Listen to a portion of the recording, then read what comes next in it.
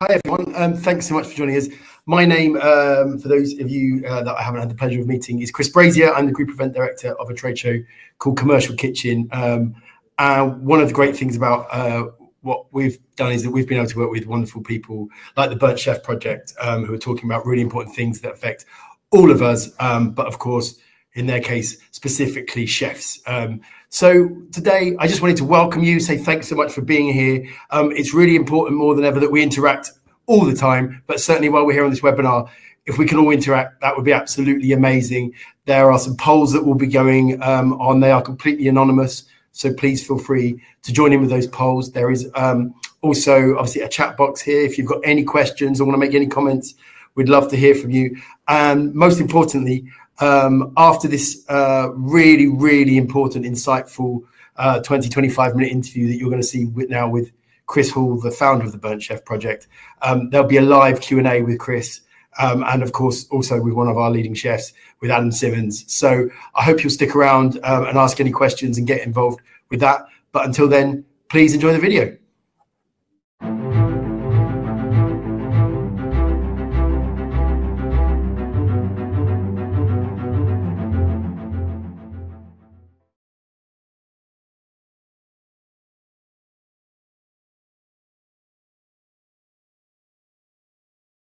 Yeah, well, the Burnt Chef Project, it's a non-profit clothing awareness training business, basically, that's designed to not revolutionise, but designed to guide the industry in terms of the conversations of mental health and tackling mental health stigma. It was born purely on the basis that I'd worked in the industry for coming up 12 years now, and many of my friends who are chefs and front of house staff and general managers had experienced mental health issues, and it was always quite curious to me. But it wasn't until I was in my late 20s when I had call it a personality crisis, and I had to go get cognitive behavioural therapy for it. And I did so completely off my own back, completely under the radar, with shame, because I felt like it was this big dirty secret. And then from then on, I don't know, things just sort of clicked into place. I just felt like it was my duty to try and raise some awareness for this particular subject matter. I wanted to provide open conversation, but also at the same time try and pay for funding and fund training so that people can become more aware of this subject matter, and that we can provide tangible skill sets and tools to both individuals and management teams on how to address this.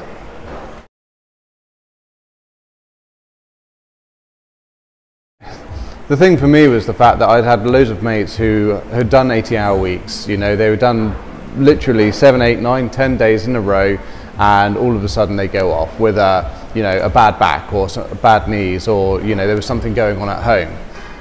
But it became apparent that sometimes those weren't always the reasons why people were going off. And when I started taking photos to try and raise a bit of awareness for mental health issues within the industry, and just generally raise awareness for mental health overall, I was getting met with a lot of resistance. There was a huge amount of friends of mine who I couldn't get to take their photo. They would, as soon as you said to them, look, can I have your photo for mental health and to raise awareness, they were like, no, don't want anything to do with it. And there was this interesting culture whereby this particular subject matter wasn't discussed. So for me, that was like a red rag to a bull. Obviously there was something that needed addressing. It was causing issues where people were having to take time off work and then say that it wasn't necessarily for mental health issues.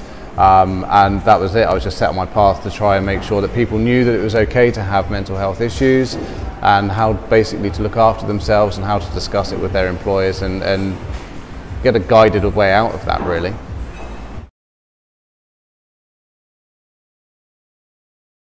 The thing is, it's difficult to put a finger on any one thing. I mean, when we look at the stigma around mental health and well-being, if you type into Google mental health stigma, you'll see kings back in the 18th century having their demons exorcised. You'll see, straitjackets and electric shock treatment and all of this other stuff going on. And there's no wonder why when we talk about the subject of mental health, which is something that we all have like physical health, that all of a sudden we get a little bit panicked about this subject matter and we don't really want to engage with it. That's on a society level. That's just as a human race. I think that's really quite a problem. But then again, when you look at the hospitality industry, we tend to work in close-knit teams, you know, it's a great, vibrant industry full of creative and diverse people. With that, you tend to breed a culture of not wanting to let other people down. You don't want to be that weak link and let someone else then have to do extra hours to cover you. And so with that, we sort of suppress any problems. If it's a physical or mental health issue, we don't tend to want to discuss it because we don't want to be that seen as that weak link. But actually long term, what you're doing is then impacting the overall effectiveness of your team, because you're all not firing at 100% because you haven't had that break and that time to recover.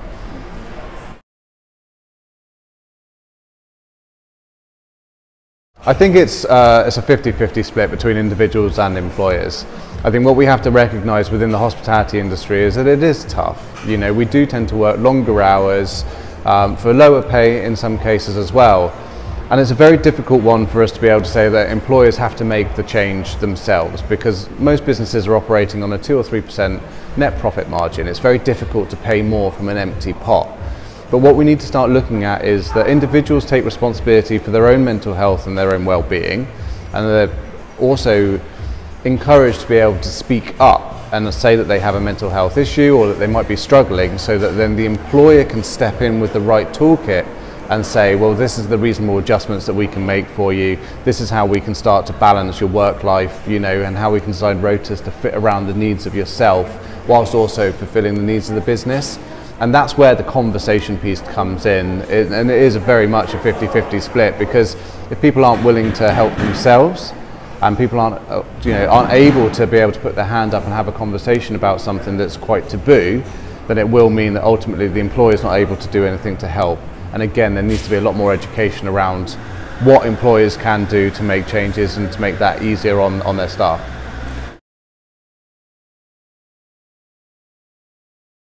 Yeah, I think so. I mean, again, with mental health, if you've got a broken arm, you can see it. You know it's there, you know that it's causing you issues, it's visible to everyone else around you, so adjustments can be made in order to be able to cope with that particular issue. With mental health, it's not something that you can see and touch. Again, you know, it's a big taboo, because you don't want to have a conversation necessarily about mental health because you feel that it might make the situation worse, or you don't know the severity of it. So by building a framework with regards to policies, it allows then employers to be able to say, well, this is what happens within regards to any health issue, but mental health as well. This is the sort of procedure that we follow that's fair on the employer and also the employee. So it's a good starting point.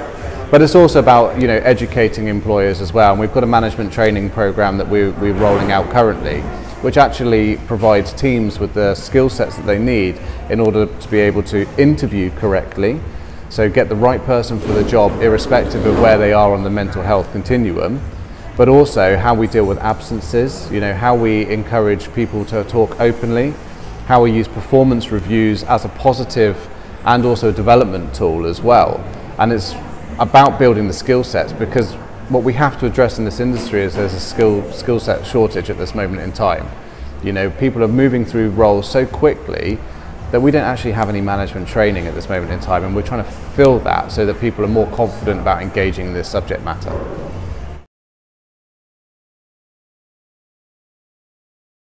Yeah, I mean, as with all policies, you have to continually review the effectiveness on them, because if your policy is not effective and it's not working, there's no point in having it. It's a wasted piece of paper and it's a waste of time and resources. And it's the same with things like stress audits as well. You know, again, big thing that people don't know about within this particular industry, or not often, but the HSC have designed stress audits whereby you can actually rate the level of stress on the business, and you can put in, again, criteria of how you deal with different stress levels. So things like that, and to be able to rate the efficiency of it, make sure that they're actually working and make sure that the improvements are working. I think those are the key things. Again, if it's just put in place hoping that it magically does something, you're going to be disappointed.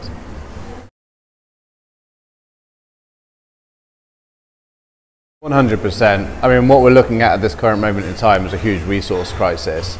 And we're just about to, in fact today we've closed a survey to try and find out exactly why people have left the industry, what we can do in order to get them back, and how the people who are left in the industry feel. I think that looking at those statistics and that data would be very interesting, but the key thing is that ultimately we're struggling for staff. And when we look at the reasons why, just generally we are struggling for staff at this moment in time, it's because of the work-life balance, it's because of the wages. And I think overall it's the impact of people's mental health and overall well-being that's causing people to take perhaps a shift and look at other industries.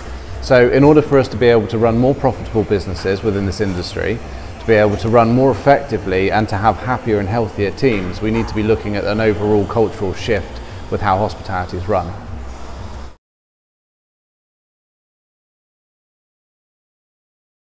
Yeah, it has definitely changed. I mean, initially we set up to address this very problem before COVID had started. You know, we could see that this was, or I could see that this was going to be the case. And the whole purpose of the Burnt Chef project was to make sure that people who are in the industry felt happier and comfortable to stay in for longer, and we could encourage youngsters and the future of the generation of this industry to come in and consider it a viable choice for employment. So we always set out with the goal to make long-term sustainable changes within the industry in terms of culture and how businesses operate. COVID then came in and it meant that we were doing more triage. You know, we were trying to get to the people who were being affected by the whole pandemic and making sure that they were okay and that their teams were provided with the right tools to be able to look after themselves whilst they're off. Now we're back again. Again, we are under-resourced. That's putting additional loads on those who are there. We're back to where we were initially when we started in October 2019, but now we've got a much more pressing issue.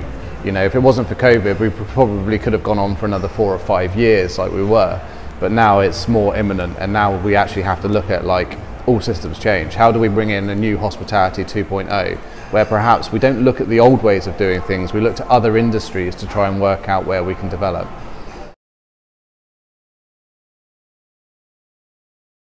Have to be costly. You know, the simple one would be making sure that when your staff finish at 11, they're not then starting a shift at 7:30 in the morning, you know, and they're getting at least 11 hours off. Because if you run that sort of system and you run that for any period of time, you're going to notice cracks starting to show. Another thing is that on our days off, we're always expected to be contactable or to come into work to help. We can't keep our stress levels that high on a continual basis. If you've worked 10 days and now all of a sudden you've got 2 days off, you're being called into work or contacted by work and expected to reply, again, you're not going to get that time off to recuperate that your body and your brain needs in order to be able to be efficient when you come back. So these sort of things are very simple to implement. They're very, you know, again, they can be written into a mental health policy. They don't cost anything. It just requires a little bit of thought and forward planning. Other things include, you know, making sure that people can get 2 days off, making sure that rotas are actually written perhaps not just the day before or the week before, but trying to plan rotas 3 or 4 weeks in advance. A lot of people have said to me that that's actually really difficult and it's impossible to do within hospitality. But there are businesses that we work with who have actually put in rotas 3 months in advance. And again, we're trying to build training materials and training modules so that we can say to people, look, this is how this works. It may not have been done the way that you've done it before, but it works, it's efficient, and businesses that have operated just the rota system change have seen a dramatic increase in their retention rates.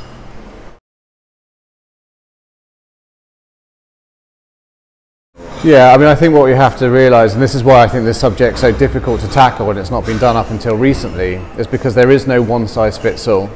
Every single business will have its own unique challenges, and every individual within that business will experience their own unique challenges as well, whether it be with physical health, mental health, financial matters, whatever it might be.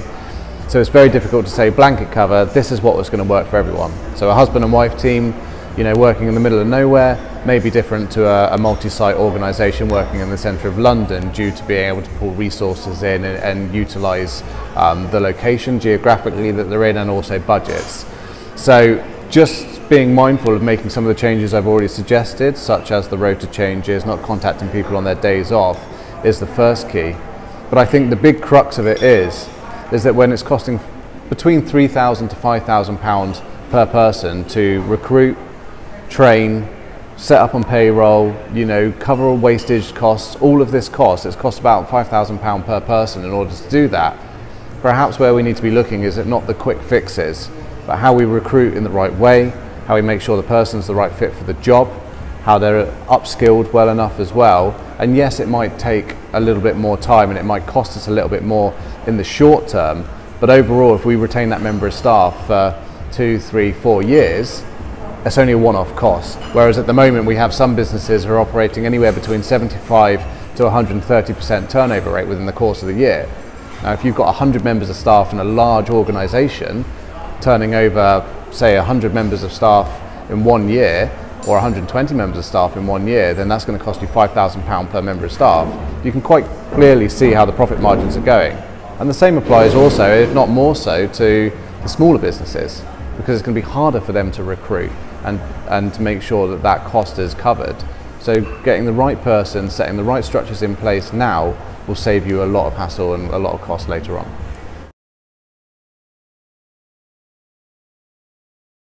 Yeah, I mean, I think that, you know, there'll be certain organisations out there who want to get involved in the subject and don't know where to start. And the Burnt Chef project is a great addition to any business model because it works with HR teams if you have them, or works with the business owners to reinforce the message that firstly, it's okay to talk about your mental health and well-being. And then ancillary, we provide the services needed to be able to upskill those management teams, operational teams, business owners in what next steps that they need to take in order to be able to engage in this subject matter. But also, as I say, you know, the big impact to our health and well-being is the culture and the way in which the businesses are run. And there's no easy fix for it, but ultimately we want to be able to provide a whole wealth of resources that actually mean that anyone can pick that up and go, if I implement these 2 or 3 things, it's going to have an overall benefit to my staff, lessening the impact over to their well-being and their health. So that's the goal.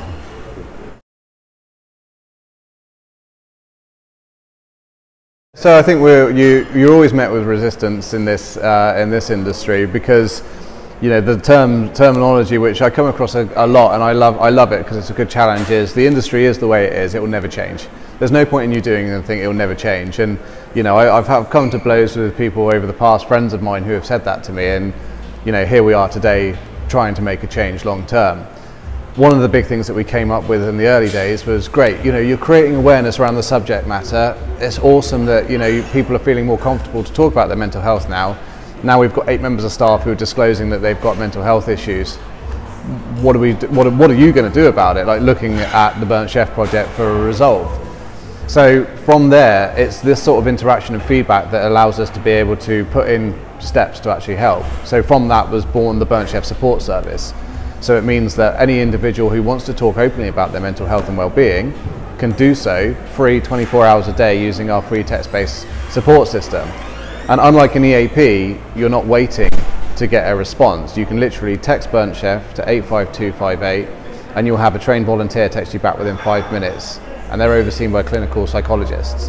And all of a sudden then you are having an open conversation about your mental health and well-being, and they'll signpost you to additional sources, such as the partnership we've just put in place with the Drinks Trust, which also then now provides free counselling via a telephone system, and also free managerial advice, free debt advice, free marital advice. So we're really bolstering the support that we're offering to individuals and also management teams. With that then, again, we're getting a lot of people, you know, turn around to us and say, great, now you're supporting the individuals, but, you know, what about us? Like, what about the management teams? How can we then, like, develop ourselves in order to be able to address this particular issue? So that's where the Burnt Chef Academy comes into play. It's building the training modules and providing them to free for the industry, you know, at quite a significant cost. But we feel it's necessary for the long-term sustainability of this industry to be able to have training modules on effective communication, on managing mental health in the workplace, mental health awareness, stress resilience, nutrition, you know, all of these really key fundamental pieces that allow individuals and management teams to start to learn more about this subject matter so that they're a little bit more confident moving in. Moving forward, there's a lot more that we can do. Building peer support networks is next on our agenda. We're working quite closely with colleges as well, so we've trained over 18 colleges, about 700 students so far in general mental health awareness, but we're working on an apprenticeship to do with resilience, so that when they come into the commercial industry, they're a little bit more perhaps aware of their own emotional intelligence, and so that they come in being able to cope with the stresses of the normal hospitality industry. And we're continually developing new and innovative ways of looking at this and trying to address the different areas of it.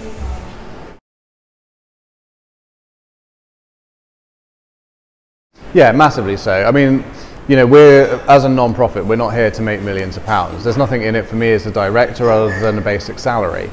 The key thing for us is that we want to leave a legacy and that we want to make sustainable changes. So by distributing the Burnt Chef support service, and this isn't just for chefs, this is for front of house, back of house, this is for supply chain. You know, if you notice that your delivery driver, because they're under a lot of pressure, the wholesale industry at the moment, if your delivery driver comes in and they're not looking right, they've disclosed that they're not feeling quite right themselves, they can use this number as well. The whole cycle, anything to do with hospitality can use this number. It's free to distribute. We cover the cost of the service.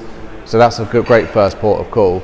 The Academy, again, there's a lot of resources on there which people can start to access. But if businesses really want to get involved and really start to tackle this, we do work individually with businesses. Not quite on a consultancy basis, but we can do activation. So I can come in and do face-to-face training. We can talk at large events as well. And that, again, really helps break down the walls of the stigma, gets people engaged, and also they can purchase the merchandise from the store as well, which again, you know, it tends to open up a lot of conversations. You know, what's that about? Like, why is that called the Burnt Chef Project? Starts to open a conversation, and with 8 out of 10 professionals within this industry reported to saying they've had a mental health issue during their career, there's a lot more people out there who resonate with this message than not.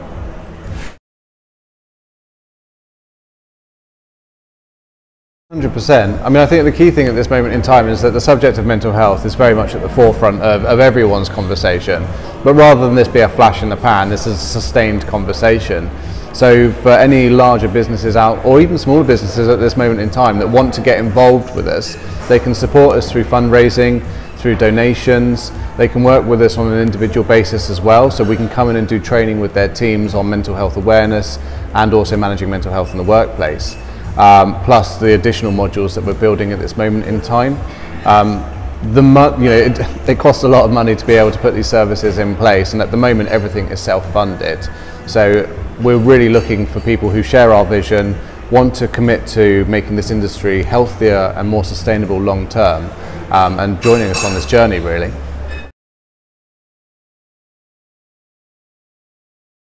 It's a tricky one. You know, my focus initially a year and a half ago was to take some photos of hospitality professionals, raise a little bit of money locally and provide it to my local Dorset Mind.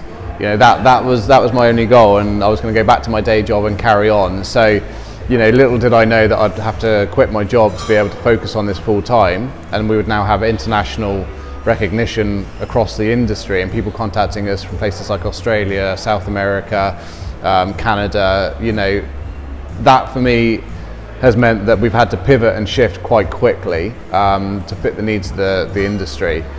My key focus is continuing this conversation, is providing more support for the individuals, so bolstering the services that we have in place in terms of counselling, in terms of immediate response services, not just nationally but internationally.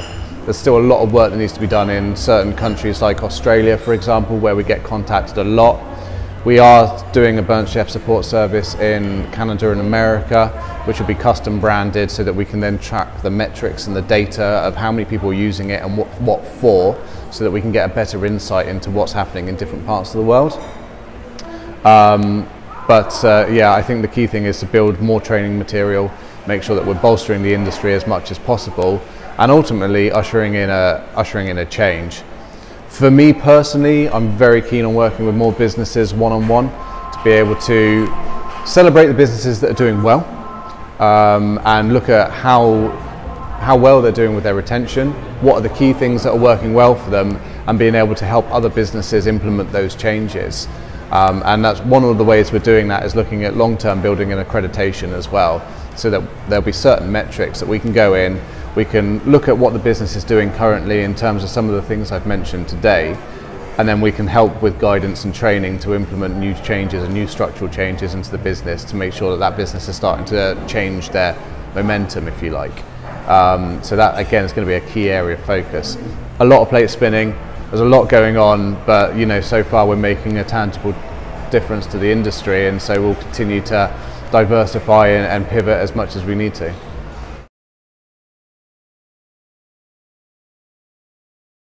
I think just take a step back and look at things from a slightly different perspective. We are very reactive in this industry. You know, we're always You know, service comes, we're dealing with it in the here and the now and the problems that are associated with that. Resource crisis comes, we need people quickly to fill that gap. What we need to do is take a step back. We need to look at our team members. Well, in fact, we need to look at ourselves first and just check in with ourselves. Ask ourselves how we're doing. You know, monitor the things in our life. Are we eating right? Are we exercising right? Have we got a good work-life balance? You know, are we taking good care of ourselves? Are we leading by example? Then we need to look at our teams and become more aware of our teams. How are they performing? How are they handling with things on a day-to-day basis? Are they struggling in certain areas and they need to be upskilled? Are they just need sometimes you know, an arm around the shoulder and say, are you okay? Like, would you like to talk about anything? Those are very small things that we can do to start to make changes.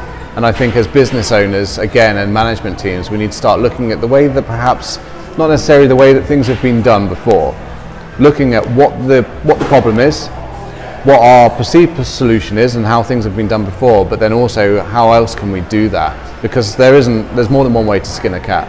And I think that ultimately, if we start looking at things from a slightly different angle, solving it from problem first, rather than just following the same old frameworks, then I think again we can start to make a long-term sustainable change.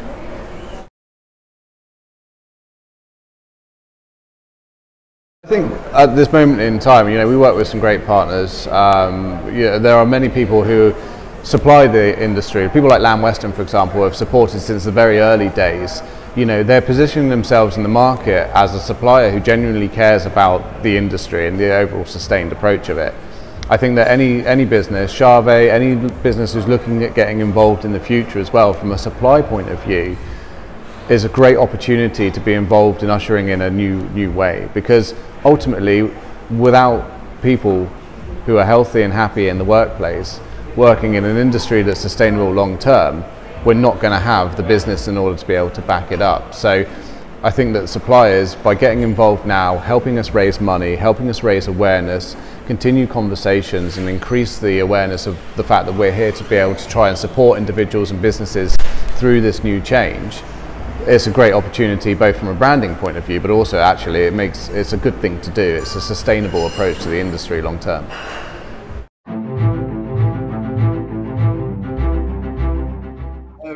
Kris, I just wanted to start by saying that was an amazing video. Thank you for sharing it with everyone. As you probably saw in the chat, a few people were asking if we'd be able to share it with it. And I think the plan is that we're going to share it with everyone that we can, so that you can watch it yourself, take some time over it, or indeed share it with your teams, your employees or your employers. So as you can see, Kris Hall, the founder of Burnt Chef Project, is there waving at us. And we're also absolutely delighted to be joined by one of our very best chefs, and no less Burnt Chef Project Ambassador, Chef Adam Simmonds. Hello, Adam. Hi, how are you? I'm very well. Thank you for joining us. No, thanks for having me. Oh, absolute pleasure. If anyone doesn't know, you've been living under a rock for the last 20 years. Can you can you just give us a brief rundown of some of the amazing places that you've worked and some of the amazing people that you've worked with, please? Yeah, so I started at Gavroche when I was 17, 18. I then went to work at a couple of the big hotels in London, the Ritz, the Lanesborough. Then I went to America for a little bit. I did a year out there. That was more of a lifestyle change, I think, more than anything. I came back, went back to London for a bit, then went to work at the Manoir. I took my first head chef job at 32 at the Greenway in Cheltenham. From there, I went to Anasir Hall in Wales, where we achieved the star for rosettes and many other accolades. Left there after 3 years, came back down south to Danesfield House. Recreated what we got in Wales over a number of years, was there for 7 years, left there to open a pop-up that took a little bit longer than I anticipated. Opened the pop-up, did that for a year, and now I'm looking to do to take on a role within my own business again, in a nutshell. So as you say, within your own business, that I guess gives you an element of control over what your next kitchen would look like. So let's get straight in there. What is it that you're looking for in terms of the nuts and bolts of the kitchen? of course, for exemplary food and service, but also to make sure that your teams are well looked after and yourself is well looked after as well. And I think this is one of the reasons. There's many reasons that are up there at the top. Obviously, one of them is staff welfare and making sure that I can look after the staff and practice what I believe in and what I stand for the Burnt Chef Project.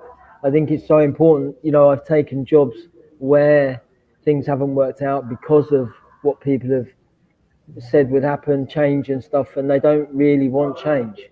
So now the only way I can do that is to get funding for my own business, which is what I'm working for. But within that business, the investors need to understand that, you know, an element of it is going to be around staff welfare. You know, it's going to be 60% plant-based food, 20% protein, meat, fish, etc. You know, it's going to be, I want somewhere where it's going to be tranquil for the staff to come. You know, it's going to be shut 3 days a week, potentially to start with. Kris and I have spoken about a number of different aspects of reducing the hours for staff and making sure they're looked after.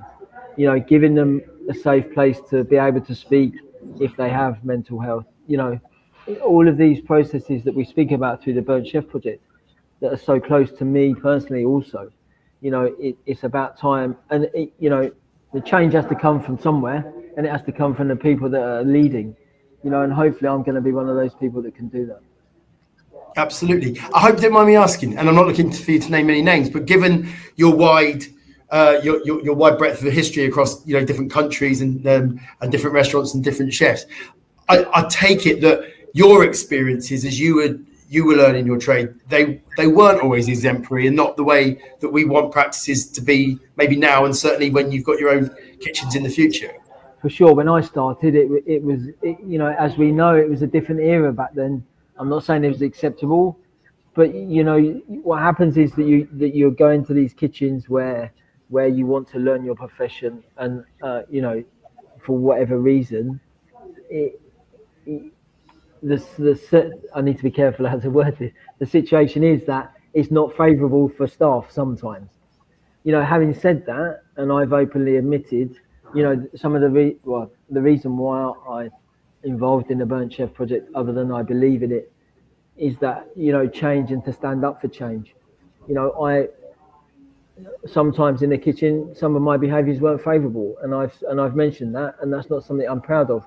But we can all change and want to change, and I'm one of those people that wants to change and make it a better industry. I've been cooking for 32 years, and I love it, and I wouldn't do anything else. But it's about time we stood up and be counted as an industry and said, no, that we need to put a stop to this, and we need to make the change in order for it to become one of the best industries to work in again.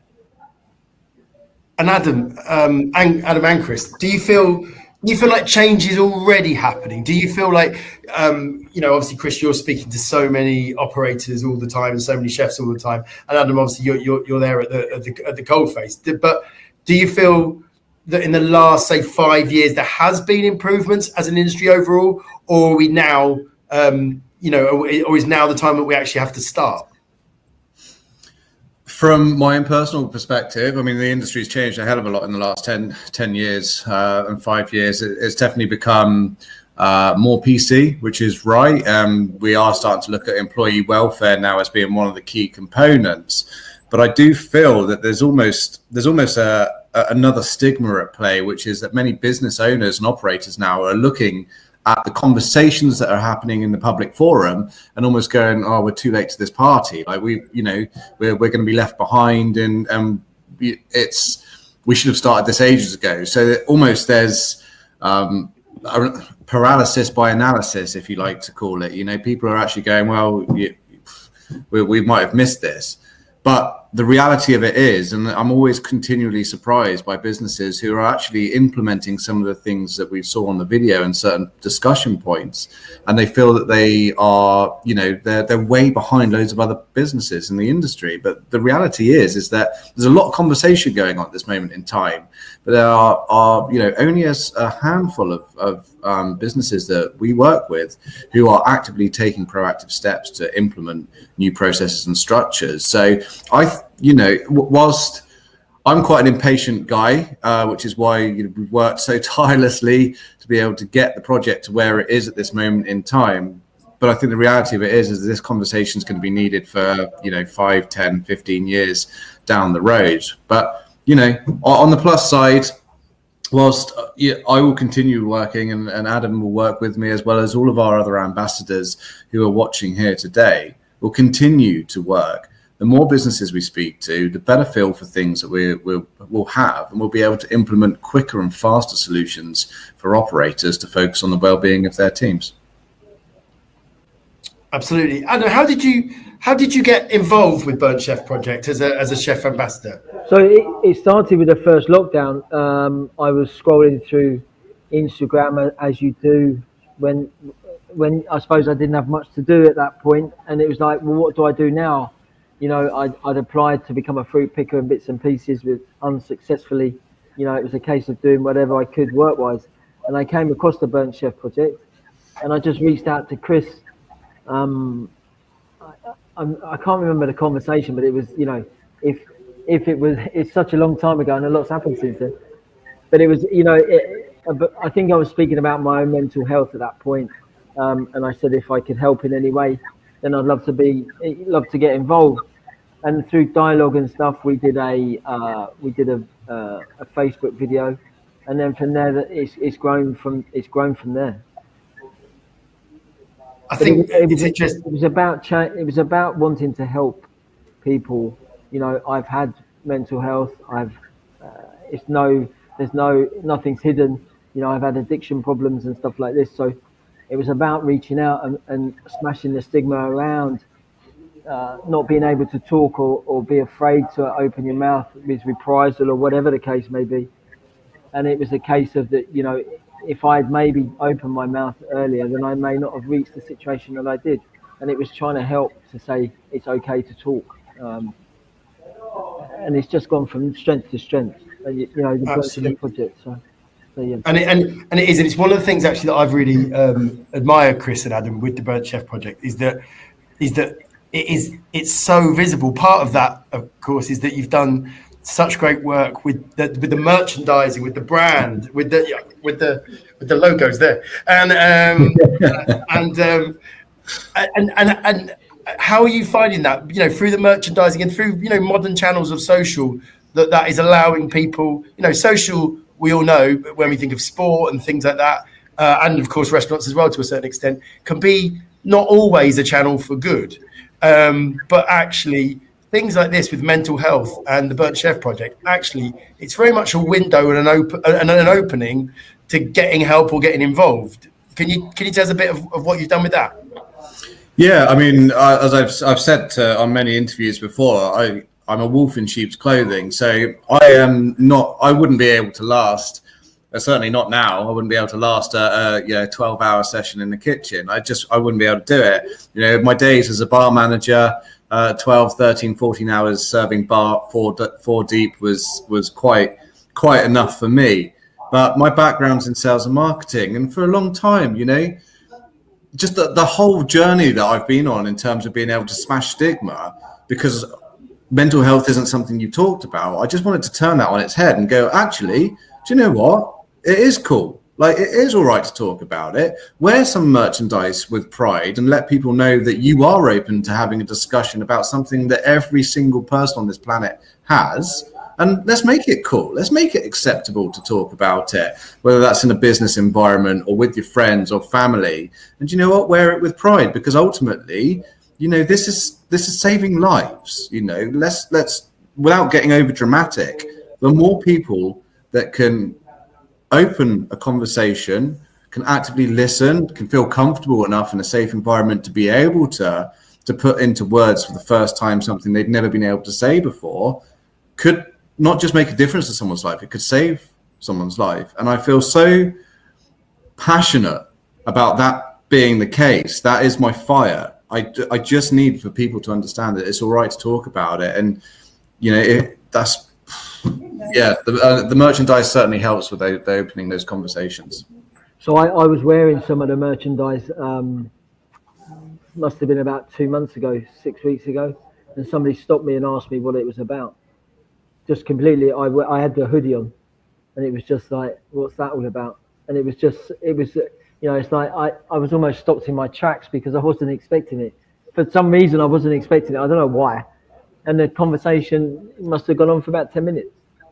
So it's one person that you've reached in the street already, you know, and how many more can you reach, you know? So I had a curry with a friend on Friday night, and I was wearing this. I promise I've watched this, isn't it? But and he asked me what it was, and you know, he doesn't work in hospitality, but it opened up a conversation about mental health and anxiety and things like that. And actually, he actually wanted to know, oh my gosh, like, is there something I could do to help or be involved? Even though he doesn't work in hospitality, everyone's got certain skills, and when they find something that connects to them, you know, the people want to be involved. I hope you don't mind. I want to go. Some of this has been happening in the chat while we've been here, but we got a question quite early on, and I think giving out some real practical advice. So, not meaning to go over what's going on in the chat, but certainly someone who's kind enough to join us today said, "What's the best way to deal with a bad day?" Now, we all have bad days, but if we can give out some advice that is tangible advice that helps people, helps all of us, then let's do it. Adam, Kris, what's your tips for dealing with a bad day? I think yeah. Well, Adam and I have spoken about this many a time. I think for me, the most powerful one, if I had to just give one, and I'll let Adam take over after this, is just acknowledge that you're having a bad day. Like, the first and foremost, you know, is just be like, okay, it's a day, and it is, you know, it's not gone according to plan, but what's next? How do I reset from this? What are the next steps? And Adam, I think perhaps you can talk about what works well for you, because I know that you've successfully implemented quite a few changes, haven't you? Yeah, I think be kind to yourself. Everybody has bad days, you know. Don't beat yourself up about it. You know, I used to be really bad at, you know, a bad day. It used to be like the world was coming to an end. When really, you know, I try and turn it on its head now and think, okay, like Kris has said, that, you know, I talk to people about it. There's no shame. I speak to the team about it. You know, if I'm having a bad day, I'll acknowledge that to the team and say, I'm having a bad day today. I'm only human, and that's, you know, that's okay to do that. I talk to people. I go for a walk. I try and clear my head. Take a step away from the building. All of these things, rather than just trying to fight through it. You know, go for a walk. Listen to. I listen to audiobooks now. You know, about positive thinking, just to change my mindset. You know, and it's all about trying to change your mindset from thinking, oh my word, the world's going to end, to a certain degree, to thinking, well, take it as a positive. You learn more from having a bad day than you would do from a good day. But also, if you are really struggling, you know, talking to somebody or texting the text-based service from the Burnt Chef project. Yeah, and I think, like, it's important to recognize that we, especially if you have something like depression, for example, and you are in rumination phase, so if you are in the worry loop, it is very, it's you know, it can be difficult to get out of that negative way of thinking, because our brain physically changes. You know, again, the whole stigma around mental health is it's all in your head, but actually, no, it physically changes. And as a byproduct of that, negative thinking is something that we do experience with mental illness. But I think, you know, as Adam says, it's about saying, it's all right. You know, I can let myself feel like this for a little bit, but what am I going to do? How am I going to distract myself? Using mindfulness, you know, using things like Headspace as a meditation app is fantastic. A couple of minutes of that should be able to start to get you into the right sort of flow. But again, you know, it's called mindfulness practice for a reason, is because it takes years. You never master it because it is always something that you're practicing, but it just, you know, it's a good tool. It's a good technique for mental hygiene, which is something that we don't often speak about, certainly at, you know, younger ages now. Taking big deep breaths is also something else, you know, that works for me also. Yeah, or journaling. And what if you feel like you haven't got anyone to talk to? What can the Burnt Chef project offer at that point? I know there's the text service, but it'd be worth just reiterating now that we're live with everyone. Yeah, so we've got two services. We've got the Burnt Chef support service, which is a free 24-hour text-based support service available to anyone in the UK. That you can just text Burnt Chef, which is all one word, capital letters, to 85258, and a trained volunteer will text you back within just 5 minutes. You'll get an automated response first, but then literally within a couple of minutes, you'll have a response from a real-life human being who you can talk to securely, confidently, without fear of stigma or shame. We're very lucky to work with a fantastic charity called the Drinks Trust, who look after, you know, the on-trade, and they've got a helpline that they've also extended to cover us, which is also available to people in Ireland using an 0800 number. That also then extends to managerial help, help for a whole host of other matters. We had someone contact us recently, a manager who had a member of their team that they were experiencing difficulties, and she used the service to be able to get access for help and guidance on what to do next. So it really is, you know, there 24 hours a day. The ambassador scheme, we are well underway. Adam is one of our chief ambassadors. We've got a number of chief ambassadors based around the world at this moment in time. But our ambassador scheme is, we're working diligently to ensure that it's a rigid peer support network. So what that means is that you'll be able to actually contact our ambassadors. They're not going to be available 24 hours a day, but through shared experience, I see Adam laughing. You know, it's important to be able to have, you know, multilingual ambassadors in all sides of the world who can engage with you and can show empathy and show that they understand from being in the industry, whether that's you're working in HR for hospitality, whether you're a qualified life coach, or if you're, you know, a chef or a waiter, waitress, whatever it might be. You know, it's important that you can actually have a meaningful conversation with someone who may have been through something similar or may understand, and that in itself has proved massive. I mean, just people who text in, 92% of people who've used the Burnt Chef support service say that they feel better after having a conversation with someone. So, you know, never underestimate the power of that. But I'm going to continue working my socks off until we have got this absolutely nailed. And then we have other sectors looking at us and going, okay, we should be following this lead now. Great answer. I think we're getting a few questions coming in now on the chat, and we're going to get through as many as we can. If there's anything, of course, that we can't get through today, if you email info@burntchefproject.com. They're also on Twitter, on Instagram, on Facebook. If you go to www.burntchefproject.com, there's lots and lots of amazing resources there. A really good question from Jimmy. Kris, what's in the pipeline for Burnt Chef Project? So I've mentioned a few things. The peer support network we're working on. You know, I'm aiming ultimately the next stage for that would be for our chief ambassadors or our ambassador network to host regular weekly catch-ups. You know, if we've got the best part of, well, we've already got over 50 ambassadors currently. We'll make sure that they're fully trained in safeguarding, in peer support techniques and mental health first aid. And then we'll host weekly catch-ups for people to be able to drop in a group format, in a confidential group format, and be able to talk and openly discuss and feel like they're part of something whereby they're not going to get any stigma or shame thrown their way. So that's the first thing that we're working on. I suspect we'll have that ready to go in the next 2 to 3 months. Moving forward with that, we are applying at this moment for grants to get some funding so that we can train college lecturers in mental health first aid. My aim is to get 36 trained over the next 12 months so that they can better aid the younger generation that are coming through the catering colleges at this moment in time. As well as that, Adam doesn't know this yet, but Adam will be involved, as well as a few of our ambassadors, in more college talks to do with problem solving, personal resilience, self-care techniques.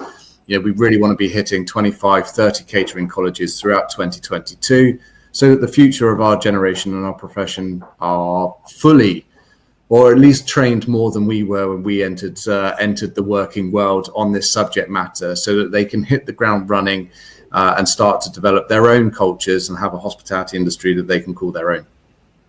I think on two things there. The colleges, it's so important that we can go into the colleges and teach them, and or talk about it, because that's the next generation, as Kris said, and the change is gonna, although it started now, it's going to be a massive shift when they start to come in and get bigger positions. And on the second thing, trust of speaking in a group or to somebody where you find that you can have trust, because trust is so important, and a safe place where you can go and talk. And I think that's, I can't reiterate that enough. If you need to talk to somebody that you feel safe and secure, that something's not going to be spoken about out of that circle. Next question we've got here is an interesting question, definitely. How do you feel about naming businesses with bad practices if you can see that there is a problem as staff retention is horrendous? It's not going to be the answer that everyone likes, but I don't agree with it. And the reason why I don't agree with that is, if we continue to burn down an industry that's already on flames, what space are you going to give to those who perhaps have an opportunity to change their practices? It may not necessarily be within the timescales that we want them to be, certainly if we're in those environments ourselves and they're damaging to us. But people should feel empowered enough, A, to speak out, B, to also be able to leave, because there are employers out there now who would take this as a serious matter. But ultimately, if we continue to shame and cancel culture organizations and individuals who have bad practices, then they're never going to get any better. We're reinforcing those behaviors. And ultimately, the Burnt Chef Project has built a good following, a good message through training, support, education. For those who are still running bad practices in 2 or 3 years' time, they're going to be left out in the cold. And what will happen is you will find the good businesses who are focusing on this as a primary means of running an organization and a business won't struggle for recruitment. They won't have to worry about advertising for staff, because ultimately it'll be a place where people want to work. And those businesses with bad practices will be left out in the cold, ultimately. Absolutely. It's a competitive market out there, and the people that aren't looking after their teams won't have the people to look after perhaps in a few years if everyone's doing it right. Really good question. Just came in on my phone, and I think probably on the screen as well. Any advice on how to encourage an employer to take this more seriously and look into the Burnt Chef Project? And a question for me alongside that, kind of with the question before, is if you feel that your company isn't behaving the best that it could be, can the individual approach you, Kris, to go to that company, or is that, or how could that work? Yeah, it's a good one. If I'm completely honest with you, I don't know what the correct answer for that would be. We have had people who, have spoken to us about their own problems with certain companies. And often enough, there have been occasions where I have had conversations with business owners to get the full story. But I think from an employee's point of view, the first thing to do, rather than just assume that the company has no processes or procedures in place, ask. Because it might be that they have them in place, but they just haven't advertised them. They haven't reviewed them recently. They haven't, made them common knowledge. Many organizations out there at this moment in time have an EAP system in place, which provides you with free legal advice and mental health advice, but people don't tend to say about them. Once they're in place, they're in the handbook, and that's it. You go on through your probation period and you continue to work. So I think the first thing is speak to your leadership team, ask them what procedures, what policies they have with regards to this subject matter. it's always easier to be able to get someone's engagement if you're asking the questions from a position of care and support rather than throwing accusations around. Because that will also do is it'll get people on side. They can ask you why you're asking that, and then you can also then send them over to the Burnt Chef Project, and we can have a conversation. But I think the key thing is, you can't strong arm someone into having this conversation now. People are going to work at their own times. They're going to have their own priorities that they're going to be focusing on. So, softly, the voice of the Burnt Chef Project is growing daily. We're getting great support from people like Charvet at this moment in time as well. And all roads will start to point back to us as one of the sort of leaders in this field to try and help, raise awareness and provide the right supportive measures to improve company cultures. So, if at this moment in time it's of damage to you and you feel that you are being compromised, then yes, certainly raise it. But also, I think sometimes we can be guilty in the working world of feeling like we have no other choice but to stay there and stay through this. But we work in the third largest sector that employs 3.2 million people. Especially now at this moment in time, there are a lot of vacancies for businesses who are starting to make the right changes and do things that are supportive. And we work with a couple of them who go out of their way to ensure that their teams are well looked after. So they do exist. Excellent. I think unless anyone's got any more questions, we're kind of coming to the end of our time today, which is such a shame. But it's really important to know that these resources are out there all year round at burntchefproject.com or info@burntchefproject.com. There's so many resources, whether you want to donate or buy a hoodie, or you want to share those links with your friends, or you want to use them yourselves. Please go and look at these great resources that are there for this great project. All that I need to do now is obviously say a massive thank you to Chef Adam Simmonds. Thank you very much. Thank you so much. Really great chef ambassador, and for joining us today, and of course to the founder, to Mr. Kris Hall, and most of all, thank you to all of you that have joined us, and to our friends at Charvet as well. I hope our paths will meet again soon, and until then, stay safe, stay well, everyone. And have a good day. Thanks, everyone. Thank you. Thank you. Bye bye. Cheers. Bye bye.